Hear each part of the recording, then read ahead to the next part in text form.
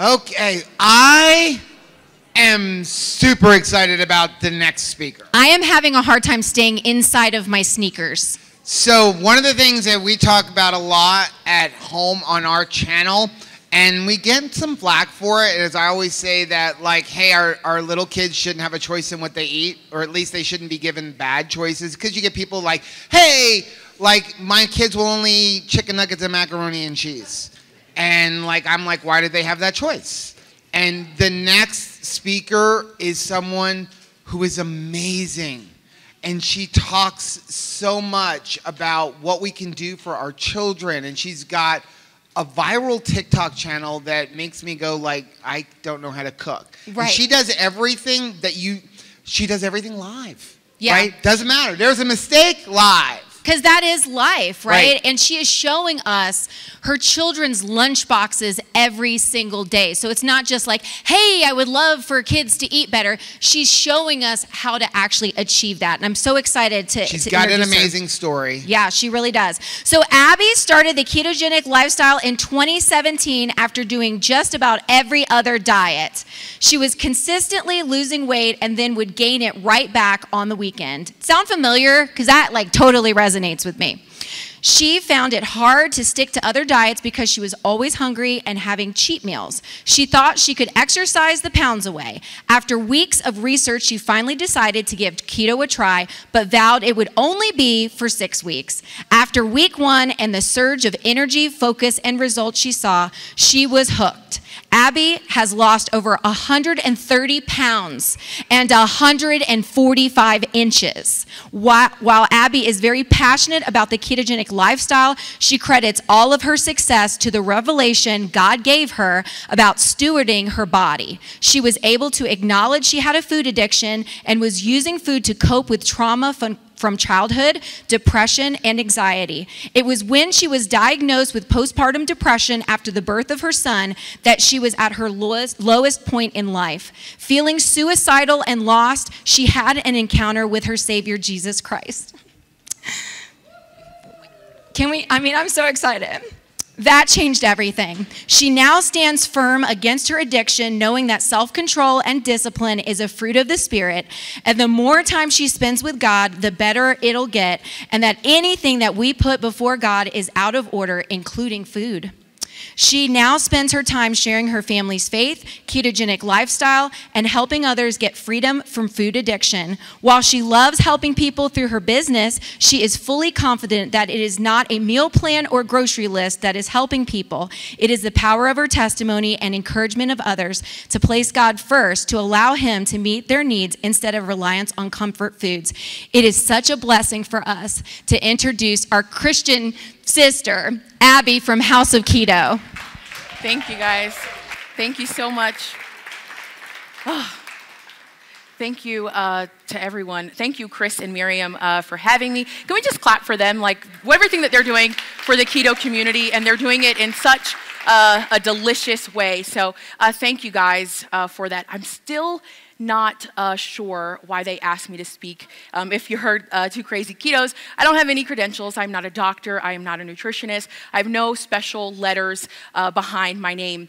What I stand on is my experience and what I've been through over the last 5 years, and how I've been able to help people. Like, as they mentioned, that experience and that encounter that I had with God. And you might be thinking, I came here to talk about keto. I didn't come here for a sermon. Don't worry, I'm not a preacher. I'm not a minister. This is from my own personal experience. So I'm going to ask you guys to just go with me for a moment and just give me a chance. I'm going to tell you guys just a little bit about me. These are my 2 children. That is Penelope, she is 12, and my son, Huxley, he is 6. As they mentioned about my kids, we actually started my kids on keto about 4 years ago. My son was just about 2. He was nonverbal. He barely spoke at all. His diet consisted of goldfish, Tootsie Rolls, and syrup, Dr. Pepper, and whipped cream. And I thought that I was doing a good job because the pediatrician said, well, he's growing, so let him eat whatever he wants to eat. So I went out to Aldi and bought all the sugar-free syrup that I could find and thought, well, I'm doing better because I'm switching him to sugar-free syrup, so this should be great. We watched the movie Magic Pill. And the little girl in that film, her name was Abby also, and her diet was better than my son's diet was. At the time, I had already been helping other people for about a year, and as I'm watching this video, it's obviously amazing, but I felt God speak to me, and I felt him tell me, this is how you're gonna help your son. And in that moment, I started to cry, not because God was speaking to me, because I was terrified. I felt like I was barely helping myself, I was just starting to help other people, but God really impressed on me that I was going to use this way of eating to help my son. We changed his diet. We removed everything from the house that was not keto-friendly, low-carb, sugar-free. And the way we did that was just by not replenishing everything. So I didn't make an announcement, here, he, we are all now keto. I just stopped buying it. So when my daughter asked for Chef Boyardee, Mom must have forgot it at the store. Easy Mac, forgot it, I'll put it down on the list, and it just never came back into the house. About a week and a half to 2 weeks in, my son Huxley started speaking, and about 3 to 4 weeks in, it was full sentences, and now the kid never stops talking. He literally never stops talking. And I just love it because it's such a reminder of God's faithfulness. My prayers for months, we started out with him just eating sauce and cheese, and he has worked up to where he eats salmon, he eats ribeye, and he eats burgers. So that's what he packs in his lunch. He doesn't eat anything else. He doesn't do the fruit, he doesn't do the vegetables, and we don't push that on him. And his teacher said, you know, your son is bringing salmon and packets of salt in his lunchbox. I said, yeah, he likes to salt his own food. So we pack little packets of Red Mints in his lunchbox. That's his fun part because his is pretty boring with what he is eating. We also have 2 keto puppies. We have Oliver and Turbo, and they have been keto their entire life. So literally, if you live in my house, as for me in my house, we do not eat sugar. So you will not find it in our house. And they mentioned we have a little bit of trouble online sometimes. I've had my account on TikTok and Instagram banned for child abuse because I wasn't packing Little Debbie's in my kids' lunchbox. My daughter's going to school with steak and ribeye and shrimp and lobster is one of her favorite. The girl eats lobster like chicken fingers, okay?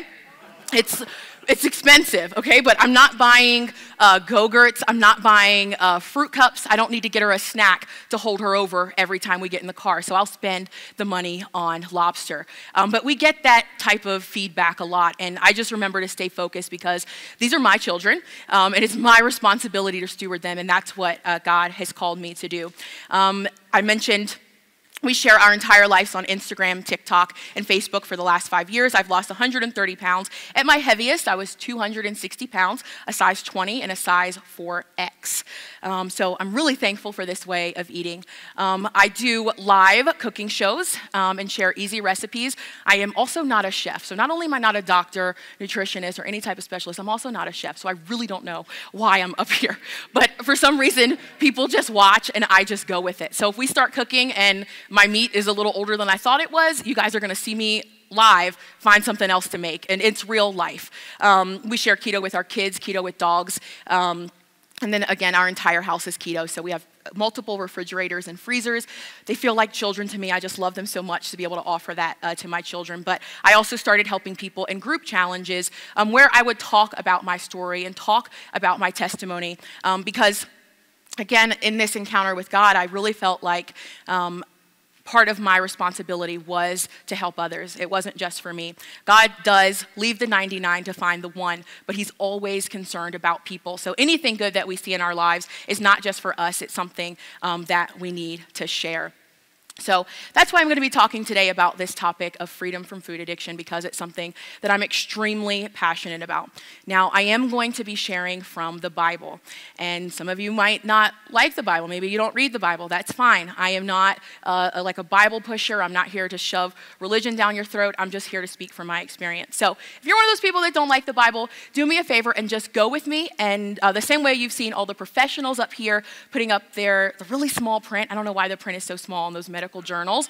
I cannot see it. It's like, I think they just want to tell us, here's what's happening, and we're just supposed to trust and believe. So just act like that's what I'm putting up on the screen when you see that. So we are going to jump in right here in the beginning in the Bible with the story of Adam and Eve. In Genesis 3, verses 6 and 7, it says, "When the woman saw that the fruit of the tree was good for food and pleasing to the eye and also desirable for gaining wisdom, she took some and she ate it.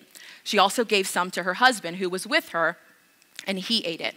Then the eyes of both of them were open, and they realized they were naked. So they sewed fig leaves together and made coverings for themselves. We're going to skip down to verse 21. The Lord God made garments of skin for Adam and his wife and clothed them. Now we're going to come back to this, but I just want to point out something here because it just said that they had already clothed themselves with fig leaves. But then God makes clothes for them. So we're going to come back to that. In verse 23, so the Lord God banished him from the Garden of Eden to work the ground from which he had been taken. Adam and Eve are walking in the garden every single solitary day with God, the creator of everything, the creator of the universe. And it was food. You guys, it wasn't even a Cinnabon. It was fruit. Okay, that's the hardest thing that I am having to settle with this story. I love blackberries, but I don't know if there is a blackberry around that would be worth it for me to make this decision. But still, somehow they made this decision. Could you imagine walking with God every single solitary day, naked, and being okay with it? And now you gotta leave. Like, that's a lot. So before we jump into everything, I'm going to pray real quick because I need it. This is what I do when I'm giving my talks in my private challenge groups because I want you guys to really not just hear what it is I have to say or my opinion. So I'm just going to do that real quick. So God, I just thank you for this moment. God, I thank you for this moment in time. God, I thank you for taking a time in my life that was dark and it was hopeless. God, I thank you for keeping your word, keeping your promise that you would take my pain and turn it into purpose. God, I ask that as I speak today, God, that it wouldn't be me, but it would be you speaking through me. God, give me the words to say when I need to say them. And God, let it resonate in the hearts of those that need it. In Jesus' name we pray, amen. So I grew up in a really, really big family. One of 8 kids, we were homeschooled, and we grew up in kind of a weird church. I won't go into all of that, but it was a little weird. Some weird things. And my brothers and sisters and I, we used to eat my mom's snacks. We just thought she wouldn't realize it. We'd even go as far as to put the empty box back in the pantry. And my kids do it to this day, and I still don't get it. But we thought somehow this is the way to get away with it. Just put the box in there, and when it's empty, I don't know about you guys, but I get more upset when I grab it and it's empty because I go with all my strength and it just flings out and now I feel like a failure and someone has duped me by eating all of my snacks. We used to do it to my mom all the time. Well, I never understood why she didn't just buy more with 8 kids. We all like chips, Mom. We all like tasty cakes. Like, bring enough for everyone. She didn't. So we get in trouble because someone ate them. No one would fess up to who had eaten the snacks. She waits all day for my dad to come home. She tells my dad, of course, we get in trouble. Now with 8 kids, I don't necessarily know that I blame them, but my parents had this group punishment style that they like to try to go with to teach us to work together as a team and you guys all, do this or you all win or you all fail. And sometimes it was individual, but they tried this for a while and I think they saw that it didn't really work out that well. But that night, my dad was really upset with us and we all got in trouble. All of us lost dessert because someone would not fess up to who had eaten my mom's snacks. And that's really the context of Genesis 3. Eve eats the fruit and now we all have to pay the price. For some, that is a struggle with anger. Maybe that's a struggle with pride. Maybe that's a struggle with gambling. For some, it's drug addiction. Maybe it's alcohol addiction. For myself, it was food addiction. And that's what I'm here to talk about today.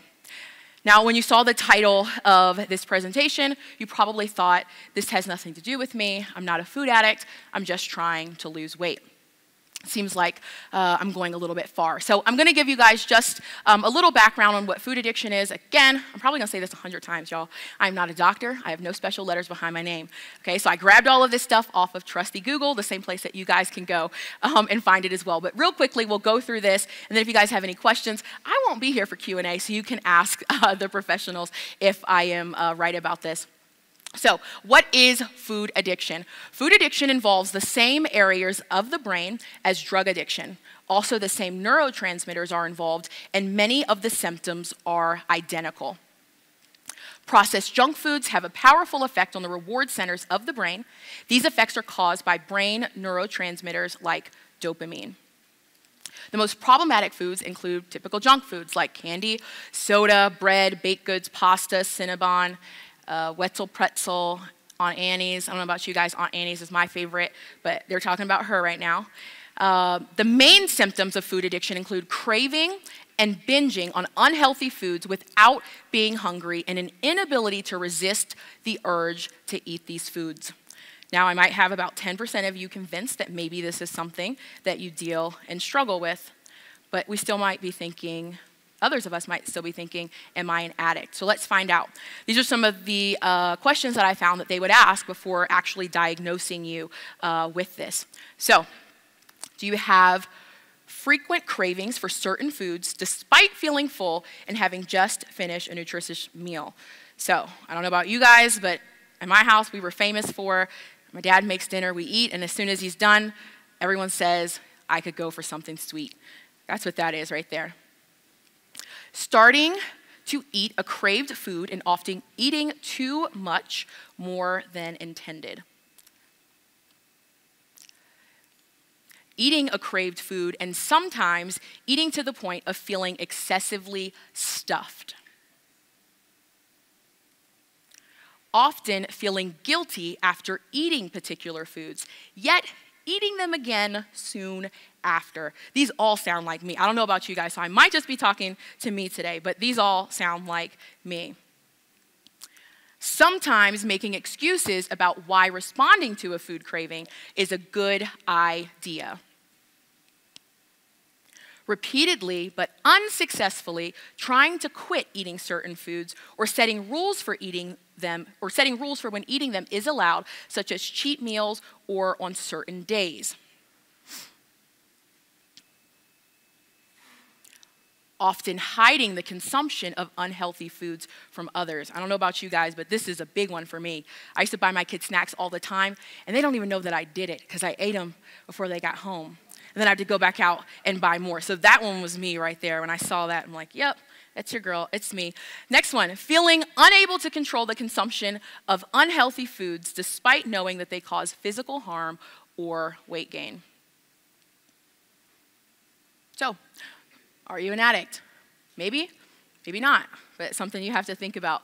I know it might sound heavy to come here thinking you're just going to hear all about the science behind keto, and now you have someone telling you that you're an addict. And an addict is a pretty heavy word, but we're going to, as we go on in our talk, I'm going to show you guys why it's not your fault.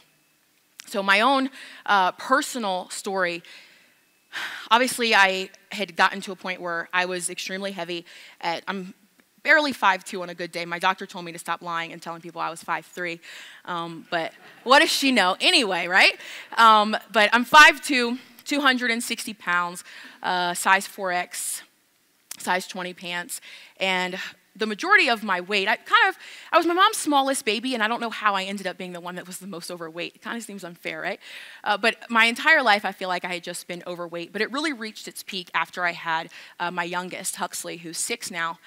I gained about 60 pounds in about 5.5, 6 months breastfeeding.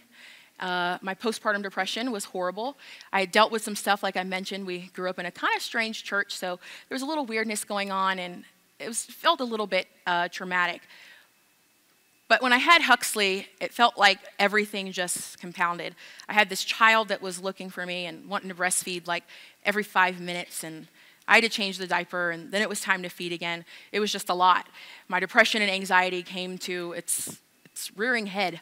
I didn't want to leave the house for almost 3 years, you guys. I didn't leave my house. Everywhere that I went, I needed someone to go with me because my anxiety was just that bad. I got to the point where I was embarrassed to leave the house. I was embarrassed to go places with my daughter. She was in kindergarten, and she was going on field trips, and I wanted to go, but did they have somewhere for me to sit down? You guys, I had busted my flip-flops because my feet and my legs had grown so big so quickly. I couldn't zip up my boots, and all of this was happening, again, so quickly. I had to call ahead to places to see if they had somewhere for me to sit down because I wasn't going to be able to walk. But I got to this place where I was desperate for a change. Just desperate. Something had to change because I felt like I didn't want to be alive anymore. And I found myself sitting in my closet, trying to make a decision. Do I take my life before my daughter comes home from school, or do I make her dinner and do it after? That's a moment that I'll never forget, and I've prayed that God never lets that feeling of that moment leave me, because it helps me to identify with people that are still there in that moment right now. Some of you in here might identify with waking up this morning, and as Ben mentioned, we should be grateful that our heart is beating. But me, there were days that I would wake up and I was pissed off that I was alive again, because I had to live in this body that I hated. I had to live in this space in my mind that felt dark and lonely, and there was no one there. In that moment in my closet, I'll never forget, I heard God ask me what my name was, and my name is Abigail, and it means Father's Joy, and I was so bothered by that because at the time my dad and I didn't have a good relationship. But God just kept saying to me, it means you are my joy. And I was so intrigued by that, because what do you mean? How do you find joy in me? Do you see me? Do you see how I'm eating? Do you see how I'm hiding food? Do you see what I have become?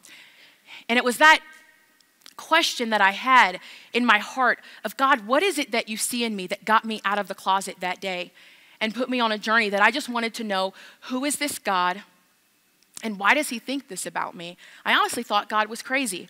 I didn't want to see him as a father because my father, at the time, our relationship wasn't that great. I started to spend more time with God, and not in this super, let's sit down and pray and read the Bible for an hour at a time, but just listening to songs about who God says that I am. And as I began to let those words wash over me, it began to wash my mind. It began to cancel out the lies that the enemy had been telling me, that I was worthless, that I didn't deserve to be alive, that my weight was an inconvenience. I took up too much space in this world, that nobody loved me. When I began to repeat the things that God said about me, it changed my mindset. The more time that I spent with him, the easier it got to be able to stick to my plan. And I will not tell you there weren't days where Cinnabon was still Cinnabon, but it became easier. And people have always asked me, what is my secret? And that's the only answer that I can give, because that has been my secret. There's a huge connection that I found with the clients that I help.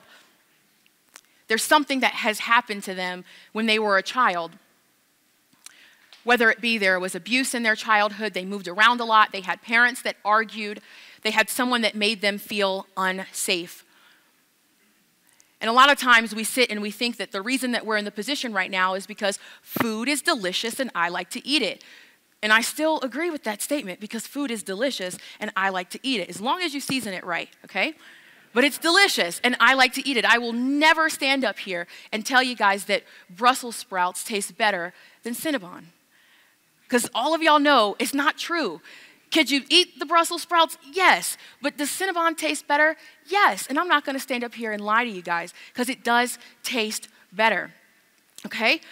But the thing that I learned is that I learned this coping skill of using food to meet a need that I had, because I had to find a way to survive.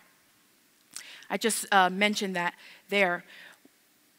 In childhood, we need to be able to have a firm understanding that we are safe. A lot of us didn't feel safe in our bodies as a child, and as a result, we started using food. Maybe it was our mom or dad was buying us ice cream to cover up for an alcoholic binge that they went on, or you had an abusive parent, and to fix it, they got your favorite dessert, or they took you to McDonald's. But in a young age, we start to learn, when I feel this way, when I feel unsafe, this is what I do. And that's exactly what I had done. But I want to tell you that those things that happened to you, they were things that were done to you. And it's sin. When someone mistreats you, when a caregiver is not giving you the love and the attention and the affection that they're supposed to be giving you, it is sin. And you might be thinking, well, Abby, sin sounds like a really hard word. I thought you said you weren't going to preach to us. Sin is simply missing the mark. If I'm supposed to stand here and I stand here, it's sin. It's simply missing the mark. It doesn't mean that you have malice and that you're an evil person. It's simply missing the mark. And it's not necessarily because of our sin. All of these things in childhood, we didn't have control over that. Just like with the story of Adam and Eve. That had absolutely nothing to do with us, God. I wasn't even there, and now it's got to hurt every time I have a baby? That doesn't make sense to me. It doesn't seem fair. but I'm suffering a consequence because of someone else's sin. So this is not your fault. Being a food addict and accepting that shouldn't feel heavy. We have a name, and everything that has a name has to submit to the power of God. But this is why so many of us fail, because we're not addressing the root issue. So I could lose 130 pounds, but if I didn't deal with the emotional issues, I would be right back in the same position. As soon as life hit, as soon as my coworker at work drove me crazy and my boss didn't do anything about it, he just gave me more work because I was efficient. As soon as that family relationship started breaking down again and mom starts acting crazy, I would be right back in the same position that I was in. And that stuff that happened to you, it's real. It hurt. You had every right to protect yourself. I'm not here to minimize that. That person that did that thing to you, they shouldn't have done that. It is sin. It's not your fault. But it is your responsibility. And we took on that responsibility by finding a way to cope. Some of us choose to fill it with food. Some of us do drugs. Some of us do alcohol. Some of us do gambling. Some of us do Target. Some of us do Amazon. Some of us do our local firearms store. Pick your poison, okay? Now, I love all those things, all of them. But if I'm taking those things and putting them in a place that God desires to be, then it's out of order. God desires to fill those needs that we have. You are worthy of love. You are worthy of protection. You are worthy of safety and security. You are worthy of all of those things. But every time that I took food and I put it in the place of those things, I cheapened myself. Could you imagine? I'm a mom. I don't know how many of you guys are parents, but it kills me when I hear one of my children say something bad about themselves. I'm like, first of all, you came from me, so we're not going to say that. But second of all, you're amazing. Like, there's so many things that all of us, we think our children are the greatest children in the world. And it kills us when we hear them say something negative about themselves. That's how God feels when we don't believe what he says about us. When we believe that we're worthless, when we believe those lies that school bully told us, that teacher told us, that we weren't smart enough, that we would never be anything. Don't even try. Put the book away. You're never going to learn how to read. You'll do this great again. We remember those things. And you hear it come up in people's stories and even celebrities. No matter how much success they've accumulated, they always mention something from their childhood.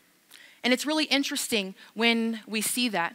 But God gives us a choice. In Deuteronomy 30:19, it says, "This day I call the heavens and earth as witness against you, that I have set before you life and death, blessings and curse. Now choose life, so that you and your children may live." God is amazing that he gives us a choice. Just like Adam and Eve in the garden had a choice.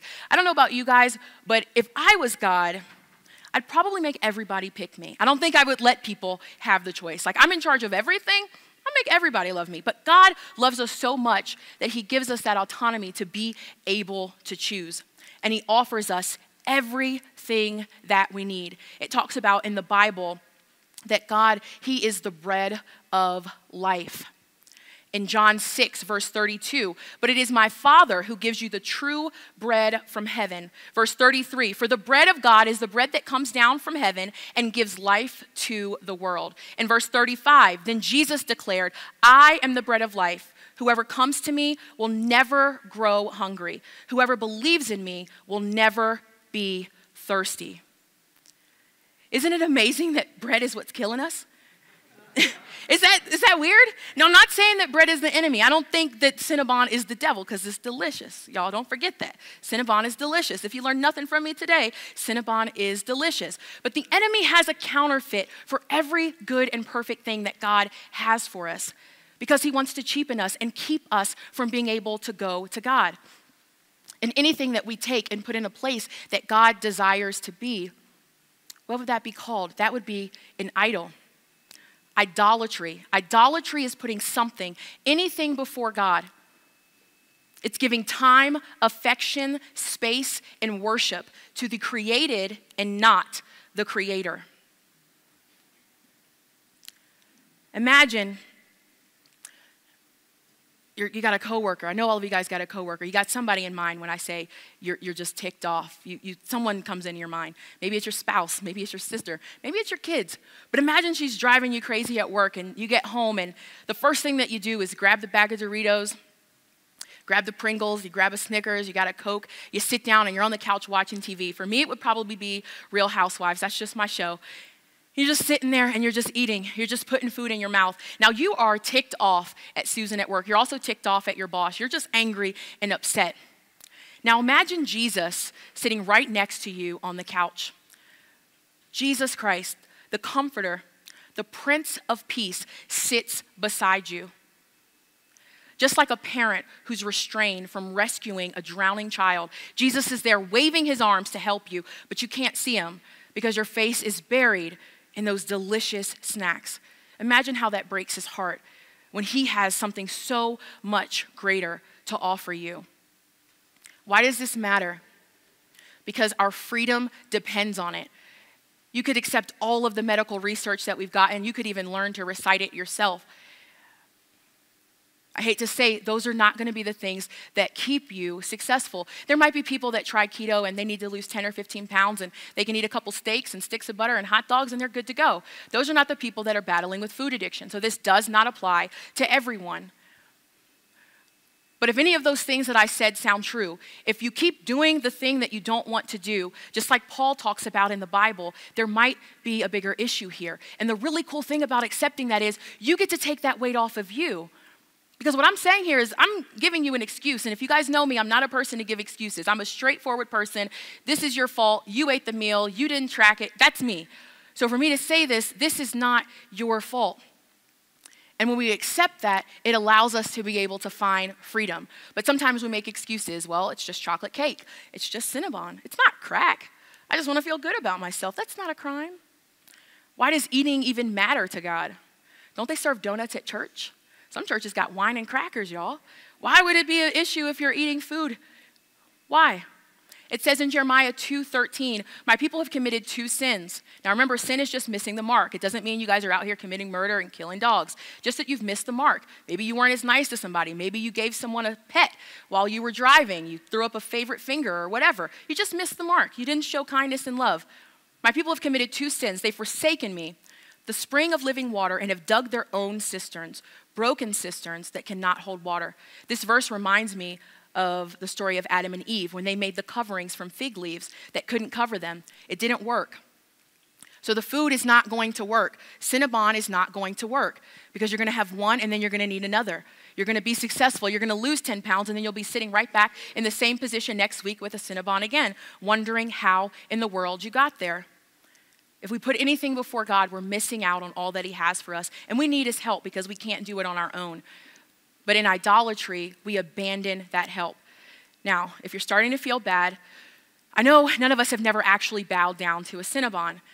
We wouldn't physically bow down to food, but we do it so often in our actions. And I know this message feels hard and heavy, and it is because this is something that God has convicted me on and called me to speak to. But there's a vast difference between conviction and condemnation. Condemnation is from the enemy, and it makes us feel like the dog who just peed on the carpet that gets beat in the nose with the newspaper. Condemnation separates us from God and says that we've gone too far or we might as well just give up. But conviction is sweet. It does sting a little bit. It might hurt to hear, maybe I'm a food addict. But the sting is quickly soothed by our gracious God. So you have to learn to give yourself grace. In Titus 2:11 and 12, for the grace of God has appeared, bringing salvation for all people, training us to renounce ungodliness, worldly passions, and to live self-controlled, upright, and godly lives in the present age. Now I point out grace here, but I also point out training. You know what that tells me? We're not going to get it right the first time. I might have 2 Cinnabons tomorrow. Who knows? But God's training. He offers training with his grace and also self-control. In Jonah 2:8, those who cling to worthless idols forfeit the grace that could be theirs. We get to choose how we handle this thing. And if we choose wrong, we could forfeit the grace that God gives us. How do you fix it? God offers us freedom from this. Putting food in its proper place. You can enjoy it, but don't use it to nourish. You can enjoy it, That's not the sin. You can use it to fuel and nourish your body, but don't allow it to rule over you. Take it to God instead of to the fridge for a temporary fix. Take it to God. In 2 Corinthians 3:17, now the Lord is the Spirit, and where the Spirit of the Lord is, there is freedom. If you want to get out of this thing, that's the answer right there. God offers us self-control. And 2 Timothy 1:7, for God gave us a spirit not of fear, but of power, of love, and self-control. Spit it out. Don't chew it out. Talk about it. The Bible talks about us overcoming by the blood of the Lamb and the word of our testimony. Revelations 12:11. And they overcame him by the blood of the Lamb and by the word of their testimony, and they loved not their lives unto death. That's exactly what I'm doing right now, guys. Just like an alcoholic who's constantly in recovery, as a food addict, I'll constantly be in recovery. So whether you agree with this talk or not, I'm walking out what I'm supposed to do. This is the word of my testimony, and it helps me to be able to overcome. Find a friend or therapist or someone that you can talk to. You don't have to burden, your spouse or someone. If it makes you feel more comfortable to go to someone that you don't know, do that. I go to therapy every single solitary week, every week. And my therapist knows if she has anyone that cancels and she wants to make some money, call your girl, because I always got something to talk about, okay? Always got something to talk about. Take your problems to the Creator first, not the created. This is his mess. That's like, can I speak to the manager lingo right there? Let me speak to the person in charge. What am I going to go and curse this person out for or go get some food? God made all of it. It's all under his rule. Ask him to show you where it started. Ask him to show you. Where did it start? Where did it start? Ask him to show you that greatest source of pain. And this might sound scary because when you ask someone to give up their comfort and peace, when I say, hey, let's not do sugar, it doesn't just sound like sugar. It sounds like giving up your comfort and peace. And that might sound scary. It feels a lot like going to sleep at night without a front door. You wouldn't do that, especially if you live in a bad neighborhood. All your stuff will be gone. But when we use food as a protection, it's like having no front door, or better yet, one of those screen things that lady walks on in TV. She can't ever open the door. They sell it on the buy now thing. It's supposed to keep the bugs out, but it's just horrible. It's really, really bad. But the front door that we've put up is like a screen. It's like those fig leaves that Adam and Eve used. But God comes in and he covers us. He offers us a door. God is literally everything that we need. He shows up as a promise keeper in Numbers 23:19. He shows up as my great defender in Psalms 50, verse 6. He's merciful in Deuteronomy 4:31. God is always there in 2 Chronicles 30:9. He's compassionate and gracious in Psalms 116:5. He's my comforter in Isaiah 61:1-3 and John 14:26. He is love in John 1:16. He never changes in Malachi 3:6. He's not fickle like that friend of mine that won't call me back but is posting on Instagram. He never changes. He's the Prince of Peace. He can offer me peace in the middle of whatever it is that I'm going through. That hug that I needed, he holds me tight in Psalm 63:8. He's my protector and safety in Psalms 18:2. He fights my fights in Deuteronomy 3:22. He stands next to me in Joshua 1:9. He's my helper in Hebrews 13:6. He's my strength when I can't cope in Isaiah 40:29. He even dries my tears in Revelations 21:4. God has everything that we need. Literally everything that we need. Now you might be someone in this room that doesn't believe a word of anything that I've said to you, and that's okay. Hi. But I'm here today to tell you that my life would not be what it is today without the power of God. You heard people earlier today talking about breast cancers and tumors disappearing. 2 years ago, I was diagnosed with a rare breast disease. It looked like breast cancer, it acted like breast cancer, and it was treated like breast cancer. One of the most painful times of my life. Everyone that had this disease, they put on a low sugar diet and asked them to lose weight. At the time, I couldn't lose any more weight. My head was so big, I would have toppled over. It made no sense why I was sick. I was getting ready at the age of 31 to undergo a double mastectomy. And before I did that, I had to do a round of chemo, even though it wasn't cancer. And I didn't have peace about it. My daughter was scared. She was terrified that I was going to lose all of my hair. And her fear caused me to pause because I didn't have peace. I prayed and I felt like God called me to fast. I fasted for 21 days with no food, only water. I had a team of 14 doctors from all over the world. Johns Hopkins, University of Maryland, all the top breast cancer specialists. The disease was so rare, less than 1,000 women in the world at the time of my diagnosis had it. They couldn't figure it out. It was an anomaly. But they're getting ready to do this treatment, chemo, and this procedure. And I decided to take a second and pause and say that I know that God is my healer, and I needed peace. After 21 days, I went back to my doctor at Johns Hopkins, and my largest mass that was 6 centimeters had shrunk down to less than 1 centimeter. This had not happened throughout the entire 6 months that I was battling with this disease. Every single one ruptured and had placed me in the hospital. They were astonished. They didn't know what happened, but I knew what happened. I put aside the comfort of the world. I drowned it all out. And I'm not saying that the fast is what made the tumor disappear, because I know you guys might stone me if I do, but I know how I was feeling in my body, and I know what God did. He's shown up for me as a healer. He's shown up for me as my comforter, as my protector. And my hope is that as I close this talk today, you're thinking about areas in your own life where someone did you wrong. They did you dirty. A group of your keto friends should go and deal with them right now.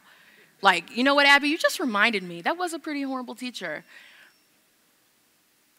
But I'm going to ask right now, as I close, I'm going to pray the same way that I do with my group challenge, that God will take you back to that moment and show you, maybe not right now, maybe a week from now, you'll send me a message and you say, you know what, Abby, you're right, I saw it. It was Miss Jones, 2nd grade, math room.